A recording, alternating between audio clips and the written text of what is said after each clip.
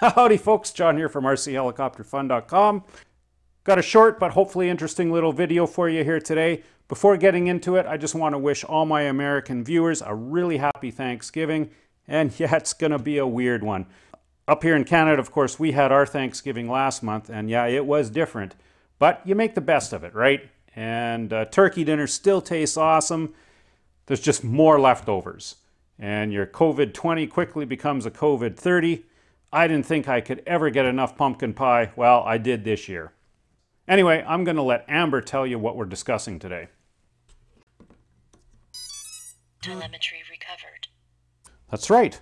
OMP's little built-in receiver is actually transmitting telemetry. Now, some of you may have known this already, but it was a complete shocker to me. I only found out last night when I updated the multi-protocol module's firmware to their latest stable, which is 1.3.1.77. After I did that, plugged the helicopter in, and I had a signal strength indicator, which of course never has been there before. I thought I had the wrong model and wrong helicopter, but a little more digging, and sure enough, Multi-Protocol's development team has unlocked the telemetry signal. So we can get battery voltage, RSSI signal strength, I think there's a packet loss and a couple of others. The two I'm going to monitor though are RSSI and battery level. You know, on a little micro it's not needed. But again, it's just the value, it's already built in. We don't have to pay a dime for it.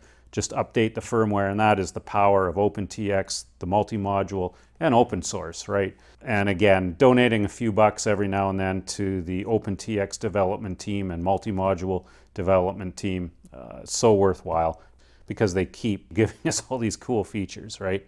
And this will work on the original M2, the V2 M2, the Explorer, and of course the new M1, and I think a couple of OMP's planes that run on the OMP protocol. I don't fly planes, but for any OMP plane flyers, if you want to comment below to let us know that telemetry works on the planes as well, please do so. So all you need to do is update the multi-module firmware. I've got a separate video on that. I will link to it below in the description. And then I'm just going to show you in the radio how to find the sensors, and then I'm just going to show you my quick little widget setup, but you can set up your widgets any way you want.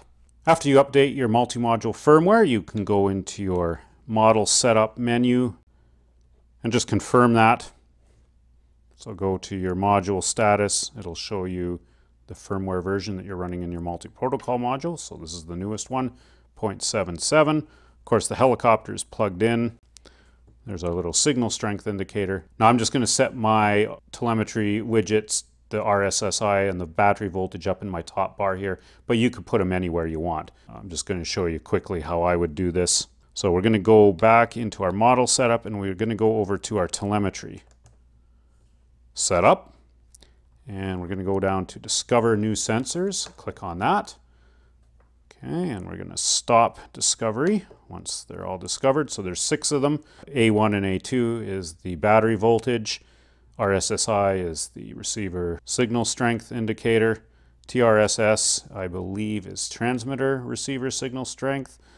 And RQLY and TQLY, I'm not 100% sure on those. Comment below and let us know what those are if you know. I think the TQLY is something to do with packets, how many full packets come through, but I could be wrong on that. And I'm only interested in the voltage and the RSSI, so that's what I'm going to be setting up. So we'll get out of here, and we're going to go into our widget setup. And I want to go to our main widgets, the user interface one. And I want to add them to my top bar. So I'm going to my top bar setup. And here you can select the different boxes. I'm going to put my RSSI over on the far one here. And we want to go to the value setting screen. And you can scroll through all these. So over here we're at rudder, but if you just hold down the enter button, it separates them all, and you can go down to your telemetry. Then you just don't have to scroll through them all. So there's our A1 battery voltage. No, we don't want that. We want RSSI. If you want, you can change the color. I'm just going to leave it white. I'm going to put a shadow around it though. So I'll just see how that looks. So there's the RSSI signal strength now. And we'll put the battery voltage right next to it. Again, we're going to go to value, click again, go down to telemetry and A1. And actually, let's make this one yellow, just so we've got something a little bit different. And we'll put a shadow around it. So there's the battery voltage. And if I spool the heli up, let me just hold it, we'll see that battery voltage drop as the motor